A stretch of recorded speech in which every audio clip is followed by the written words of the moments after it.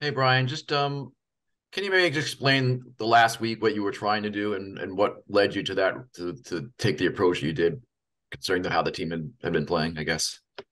Yeah, I mean, I think we had to make some tough decisions, probably a little sooner than we would have liked to make them, but we had to make them when we made them. We had some good guys, some good players that, we didn't really want to part with, but we ended up parting with because of, it was, I don't know that we were showing the consistency that we needed to show to, become a team that we're going to go for it. I think we had to straddle a line of what's best for the future, what's best for our team in the future, and try and still add players and stay competitive. Was this not necessarily a rebuild, but kind of just hoping to try to restock and get back right back in it next year? Yeah, I think we want to be competitive next year. I still think we want to be competitive this year. I still think we got a pretty good team. We're going through some injuries. Our back end is, decimated a little bit. We've tried to add a good young defenseman in Sandine. So we'll see where we are when we come out of it here. Right, we'll go to Tarek El-Bashir with The Athletic. I wanted to ask you in specifically about TVR and Sherry, guys who are on expiring contracts who didn't move today. What was going on there? I mean, we like them. They have a good role on our team. We fielded a couple offers. I think there was a trade-off between, we like the players, we have some interest in bringing them back, and what the return is. So if something really made sense, and we would have pursued it, but we'd rather have the guys on our team and the chance to bring them back going forward. Then the return was what we were being offered for. And if I could follow up with regard to maybe trying to get some bigger pieces here at the deadline, do you feel like maybe there are going to be better prices in the off season, and that there's going to be more building to happen here in July? I mean, that's tough to determine. I think the good thing, our strategy was to try and get some assets or draft picks that we could use going forward, to acquire players or to get in a discussion of players that we like. I mean, we try and get in, the players that we have interest in. You still need some players and draft picks to trade to get these guys. So I think we increased our ability to do that, and going into the draft, we have a chance to make it happen. If I could follow up one more time so I don't forget, a little bit more on Rasmus Sandin. Yes. What did you like about his game, and where do you kind of hope he slots in next year? Yeah, I mean, we like his age, we like his game. I mean, he's a puck moving, skilled defenseman. He's a competitive guy. Real good 5-on-5 player so far.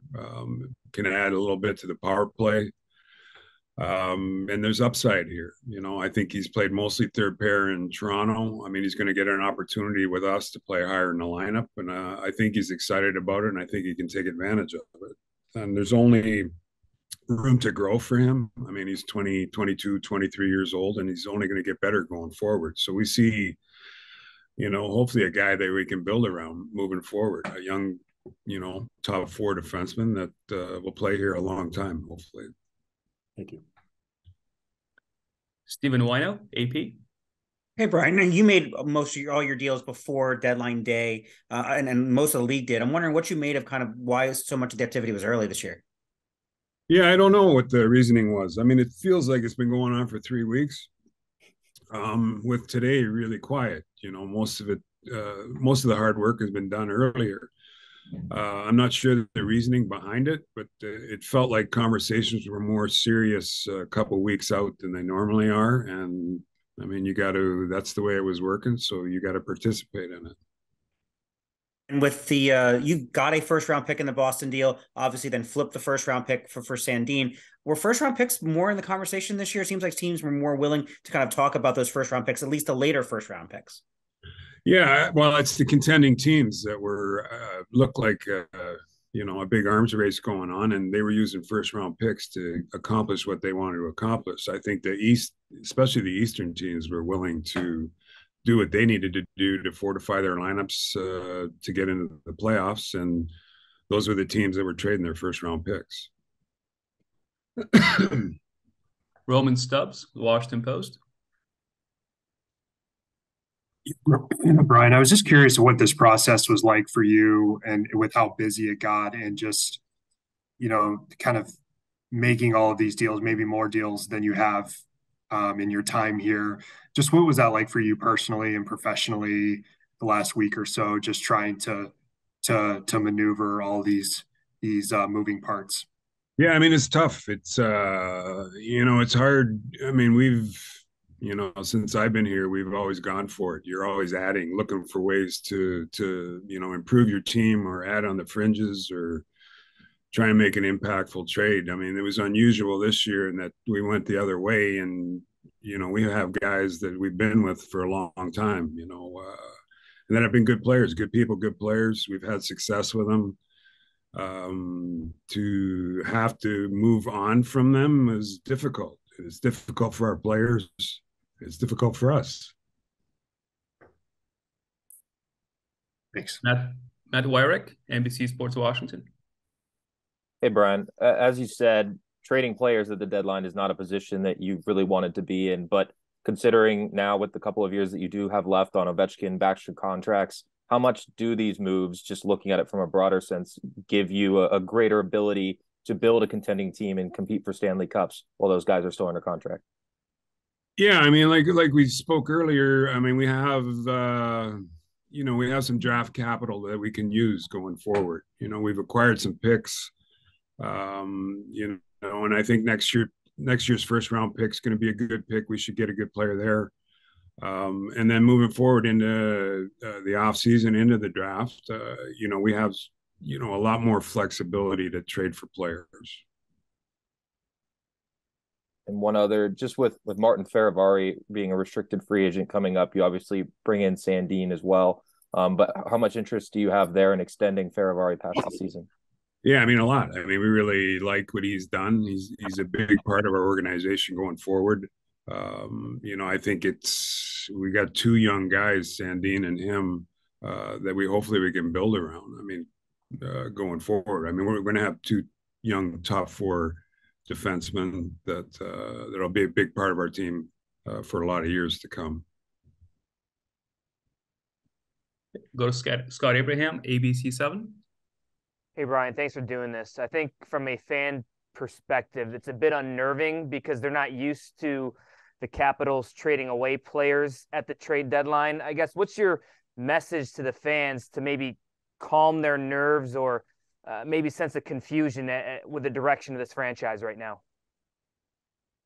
Hopefully it's not confusing. I still think we have an older core that we're are still going to move forward with. We could make some changes in that, but our goal is to add some younger players.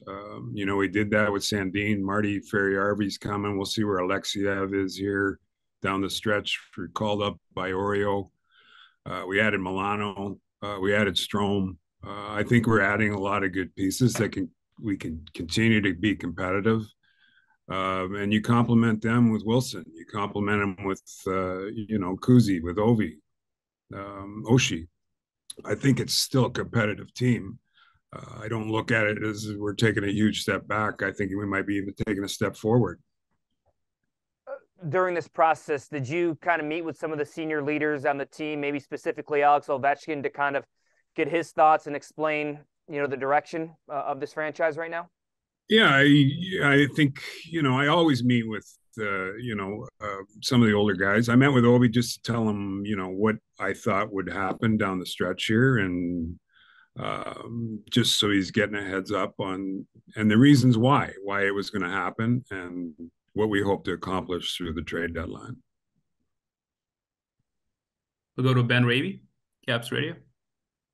Hey, Brian, just wanted to ask you how John Carlson is doing, and maybe if you could describe a little bit the impact, since December 23rd on, where his absence, how much it's been felt.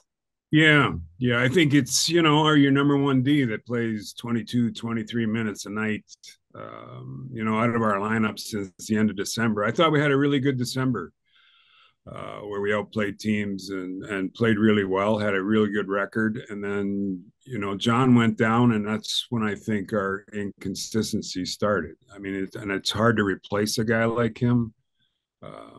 While we bumped guys up into the lineups, increased their minutes, which most of them handled well, but it's still not the same as having John in there playing both power play and penalty killing. So I do think it had a big effect on the results, from the end of December on, contributed to our what I would call inconsistencies.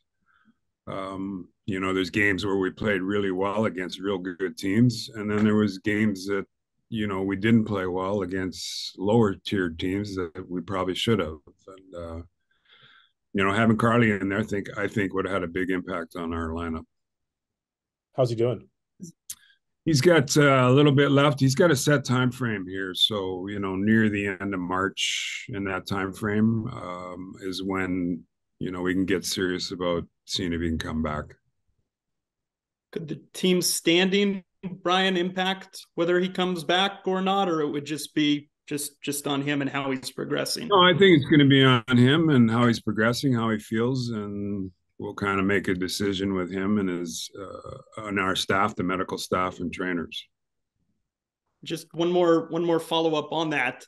Is it, I mean, you take a number one defenseman like him out of any lineup, the impact is going to be felt. Is it, I don't know if surprising is the appropriate word, but to the extent that he was missed, I mean, it was to as you described, it was pretty significant.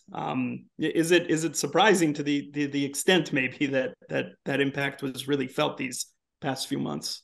Yeah, no, I don't think so. I mean, it's, you take, there's impact players that carry your team. You have a core group of these guys, the Ovechkins and Carlsons. When they're out of the lineup, it's noticeable. I know when we had Ovi out of the lineup there for 4 or 5 games, there's a big presence gone in our lineup. And the same happens with Carlson. I mean, he's a big part of our team and does a lot of things for us. And you really miss him when he's out. There's just not people that can fill in and do what he does. Okay, we'll go to Alex Flum with DC News Now. Hey, Brian, you touched on this a tiny bit, but, parting ways with guys that have brought so much success to the team, specifically Dmitry Orlov and Lars Eller, just curious if you've had experiences like that in your career where it's, just a tough trade away like that, and what the conversations with those two guys were like specifically.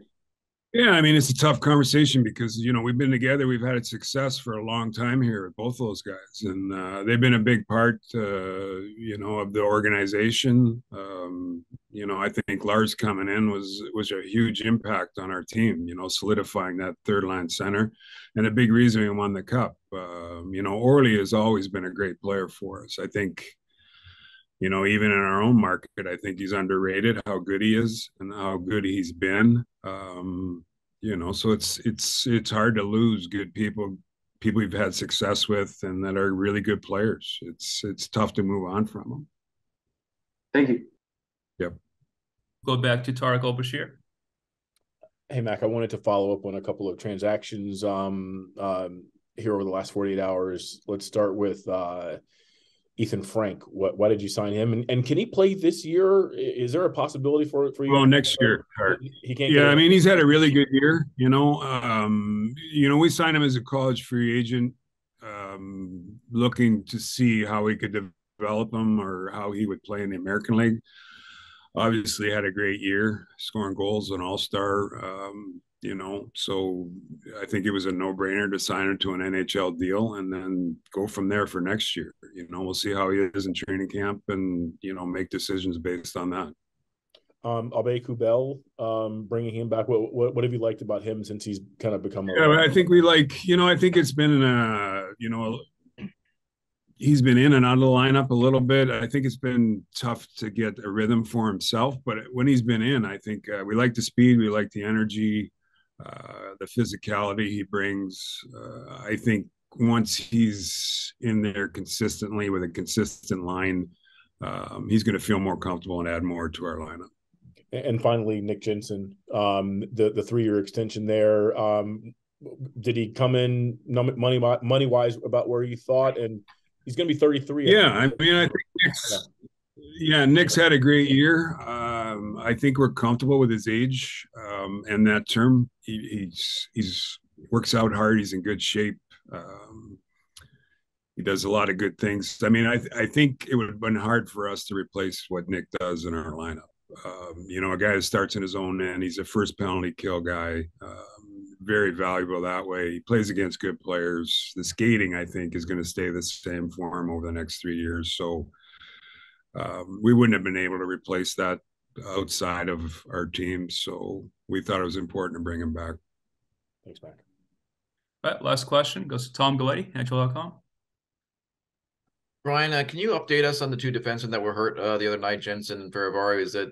Are those things that are serious? Is Jensen out for a while, or? No, I think I didn't follow up as busy today, Tom, but I think they're a little more positive than we originally thought. So I'll get more information tomorrow, but it wasn't as bad as we initially thought for Jensen. And then Marty was always just a shorter term injury. And the 2 guys you brought up today, the intention for them to play then, just because? Yes, well, yeah, they'll be in the lineup.